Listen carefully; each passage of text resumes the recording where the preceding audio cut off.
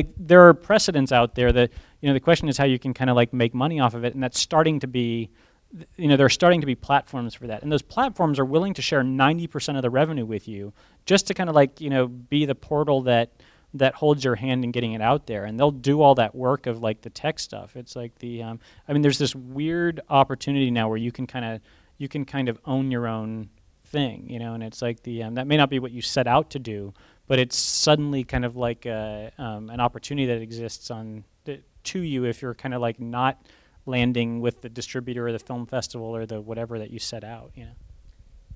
And stuff doesn't end either. I mean, I just read that Joss Whedon is now he's going to write a graphic novel based on Firefly, and so there's not like, oh, we're canceled, it's over. It's like things take on a different life, and some people like Joss, who's a visionary in this regard, in my view.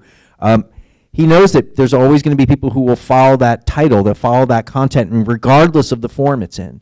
And because they love the characters, they love the world, they love the characters, and they have an emotional connection in it, and they'll take it however they can get it. And of course, we know very famously about Buffy. I mean, Buffy came out, he wrote it. It was not a very good movie, and he took charge of that again, and now that has its own life again. I think on forever. So anyway.